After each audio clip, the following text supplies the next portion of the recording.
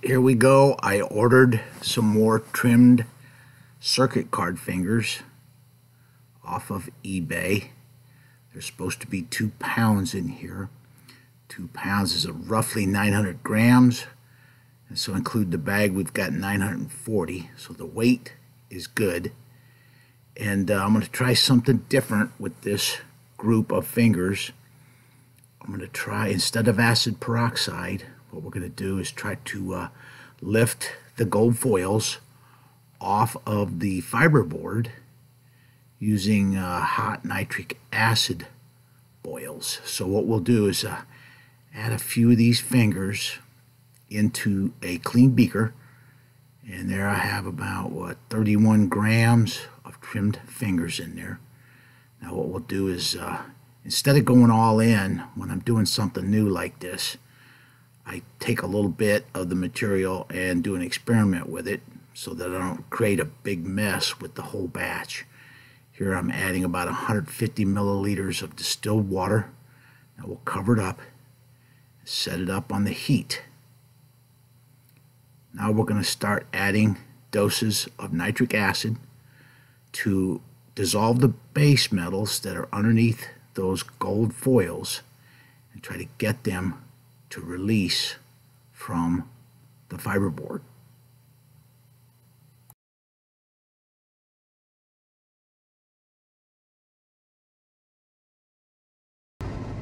I've added about 30 milliliters of nitric acid in here.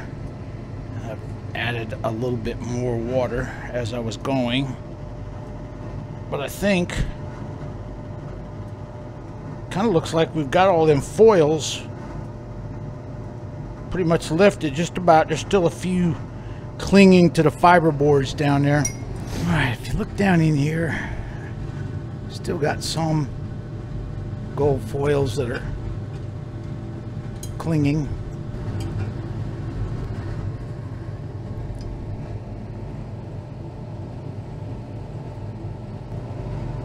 Now we're going to pull this experiment down out of the way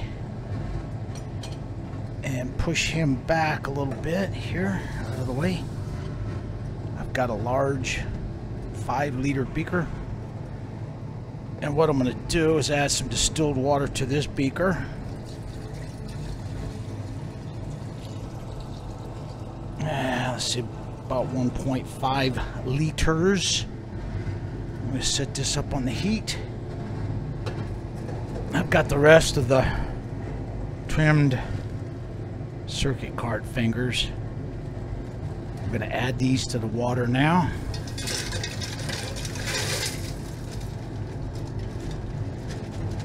Now I remember why I don't like working on these things. They're messy, low yielding, and time consuming. But computer scrap is popular, so we're going to try to give it our best shot here and get this stuff processed as best we can. Let's add a little bit more water. That's about 2.5, up to the 2.5 milliliter level. And what I'll do is add some nitric acid, and we'll start dissolving out the base metals to release our gold foils. I'm going to add about half a liter, I guess, of nitric acid.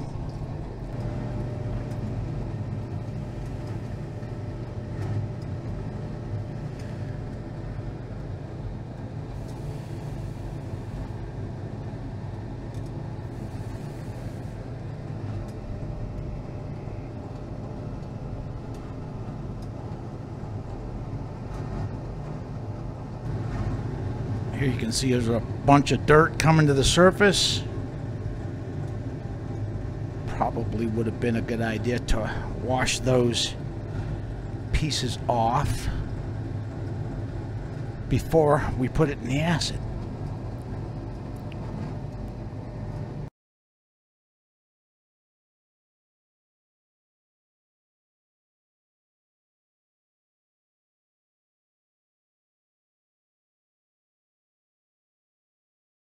I've had this on the heat now for about an hour and a half, maybe. The gold foils are coming off nicely, rising to the top of the liquid. I'm just going to let this go. I'm going to add some more distilled water. Those foils are looking fairly good there. We'll just let this go and then go to the next step and see what we want to do after we get all those foils released from the fiberboard. I allowed this to stay on the heat overnight, so it's been on here about 12 hours. And our foils are looking real good, like everything's been separated. I'll pull it down off the heat now and let it cool off a little bit.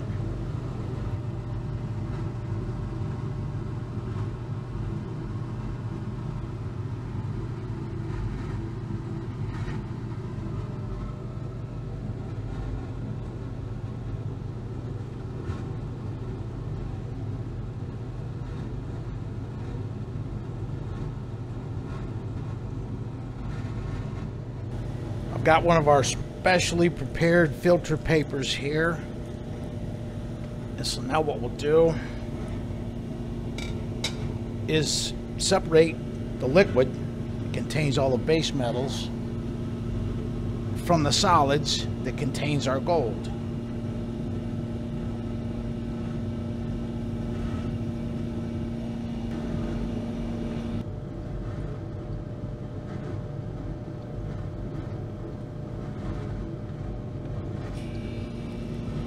A little bit of liquid here from our experiment.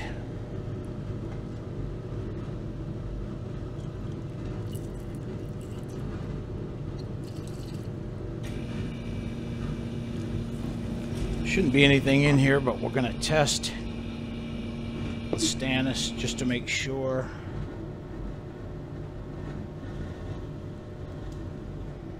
And there you can see by that test, there's no precious metals in that blue liquid.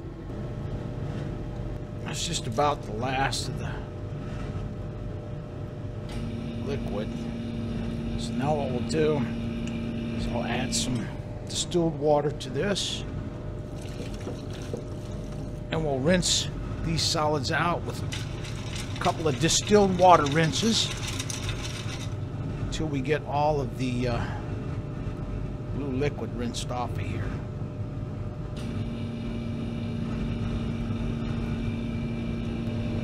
Just about got all the blue liquid pulled off of these solids. If you look down here, these water rinses have got all the copper that's in solution rinsed off. Got it nice and colorless. So we've rinsed all the base metals off of these fingers now.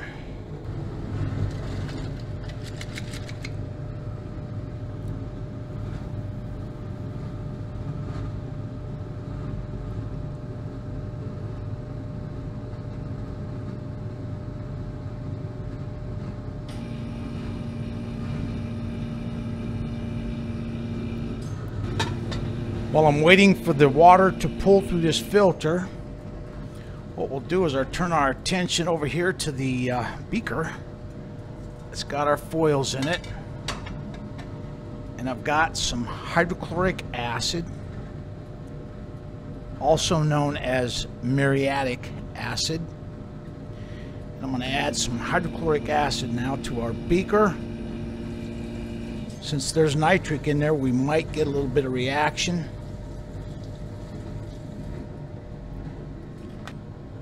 Now we'll cover this up. I'm going to set this up on the heat now. And we're going to start dissolving the gold foils. I'm adding a splash, maybe 50 milliliters of nitric acid in here. And we'll go ahead and start dissolving the gold foils.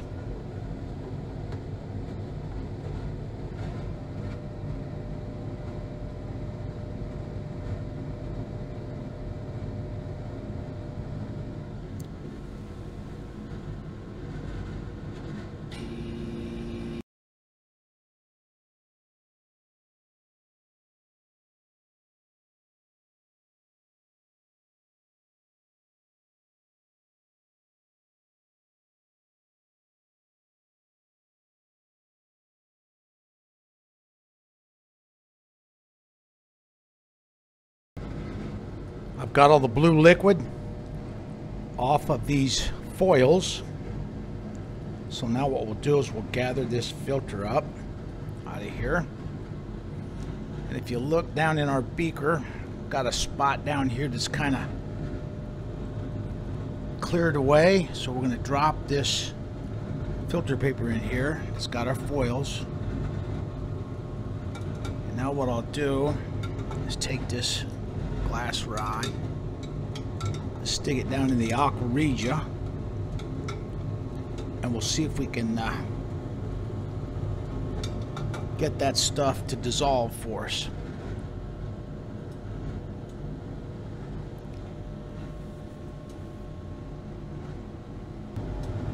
Let's see if I can get this rod out of here, get it out of the way. This is hydrochloric acid that I'm using to rinse it off as I pull it out.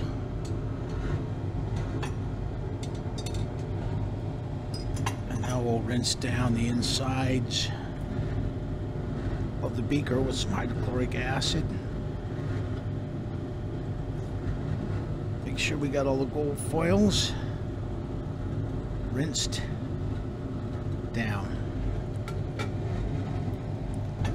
It's been on the heat now for about an hour. Reach down in here and get a little bit of solution on our piece of filter paper. Let's see what we got going on in here. Stannous chloride test. There you can see we've got gold in solution.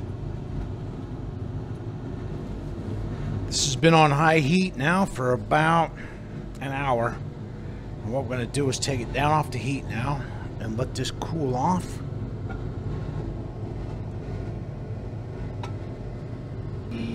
I cooled the solution off in an ice bath. Let's move this out of the way now. And we'll pull this up. I've got a number 2 medium flow filter installed in here. I'm going to go ahead and start filtering our liquid.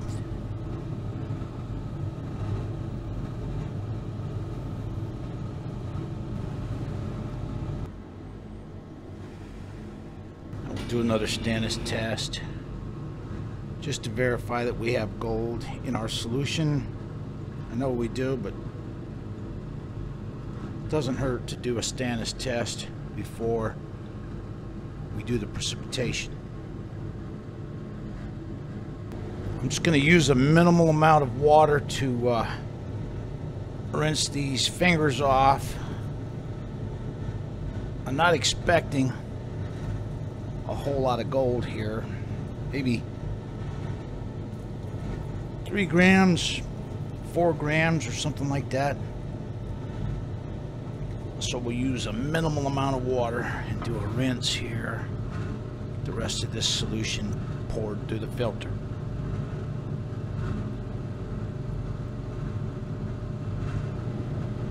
Here you can see the fingers have had all of the gold removed from them. All the gold is off of there now with that aqua regia treatment. It's pretty clean, and this was a fairly quick process, not like in the past when I did acid peroxide and it took months or weeks to get all the gold off of there. This is our final rinse. I'm sticking a piece of filter paper down here. Gonna get a Stannous test on this. And you can see there's no more gold in our rinse water. I've got everything pulled through the filter. Now we're going to transfer our solution, our gold bearing solution, in this bottle up here into this beaker.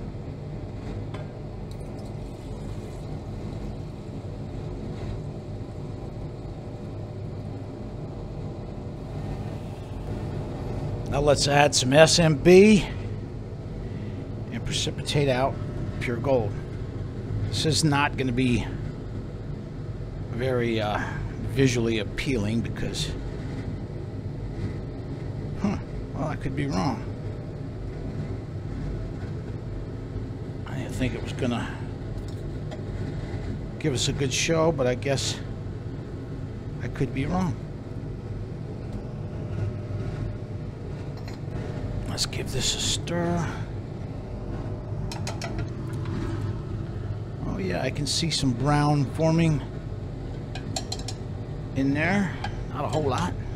Like I said, I'm only expecting about 3 grams of pure gold from this. Let's do a Stannis test, make sure we got everything precipitated.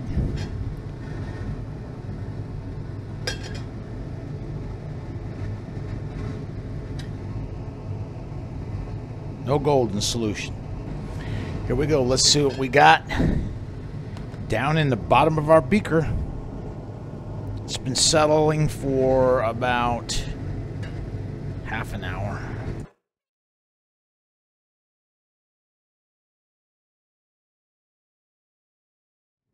All right, here we go. That's it, down in the bottom of this beaker.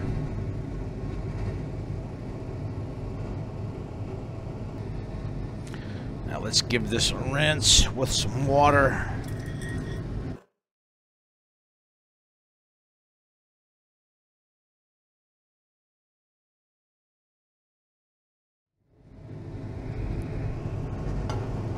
Let's give it a quick boil. Some hydrochloric acid. Just a little bit in there. This always seems to help.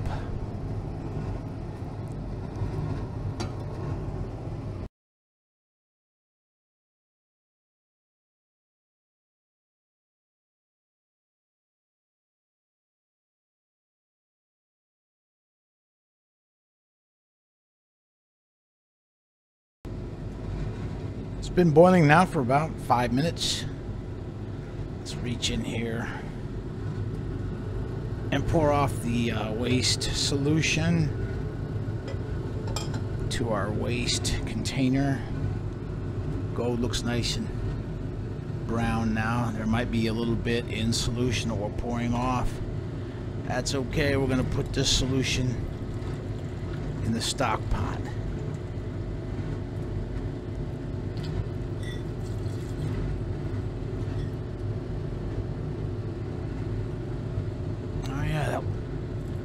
Is looking pretty good. Since we got such a small amount, I'm gonna let this settle out down here before we pour off the waste liquid. I think we'll transfer this to a smaller beaker so it's easier to handle.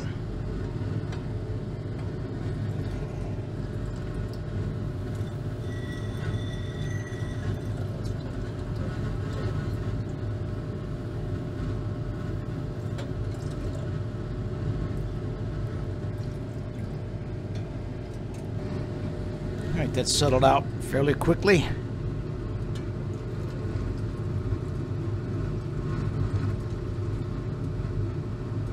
Alright, let's take and get this down into a melt dish.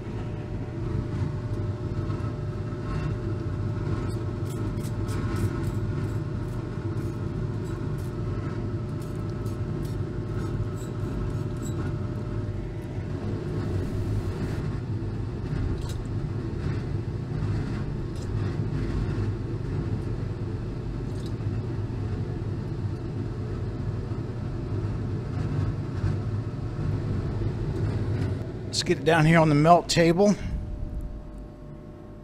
And we're going to melt this up now into a little button so we can get a yield on this.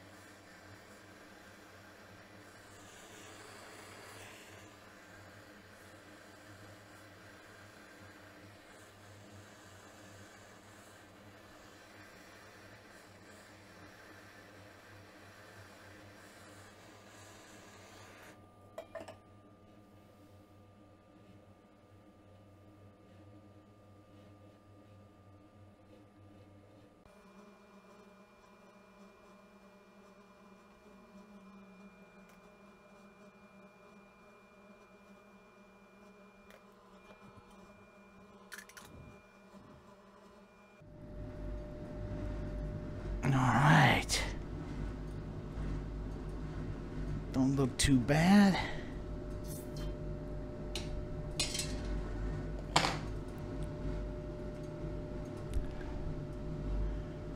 There's our little gold bead.